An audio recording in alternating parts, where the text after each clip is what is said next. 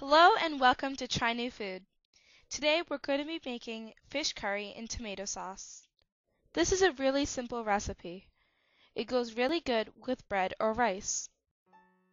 So, you'll need 2 pounds of fish. You can use any type of fish that you want.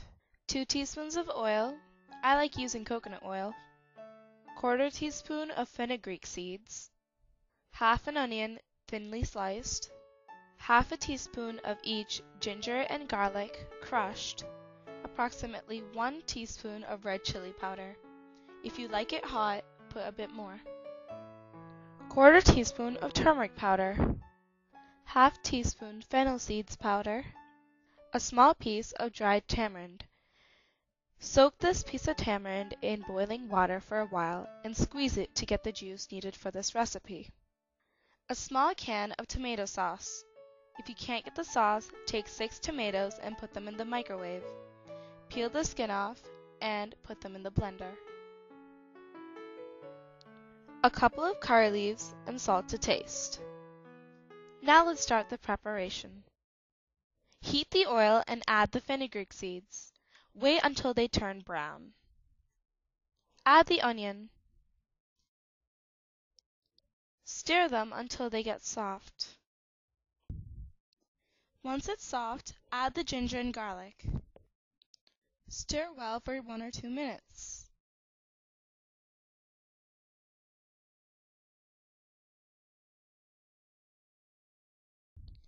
Add both the red chili powder and the turmeric powder. Stir well. Sauté until it's mixed in. Add the tamarind juice and let it boil.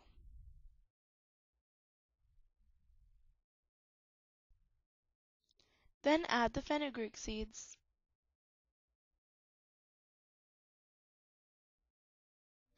Add the tomato sauce and about 1 cup of water. Add salt. If your tomato sauce is unsalted, put more than usual. But if it is salted, don't put that much. This is something I mess up with a lot. When it starts boiling, cover it with a lid. Cook it for about 10 minutes on a low flame. Then add the fish and curry leaves. I'm sorry, but the day I made this, I sort of ran out of curry leaves. I live about 30 minutes away from the store, and I'm a bit too lazy to go there. Cover it again and cook for another 10 minutes. At around 5 minutes, gently stir the fish around. You have to be really gentle, otherwise the fish is going to fall apart. Or you could do it the way I do it. Just be careful not to spill it or burn yourself. And look, our fish curry is done.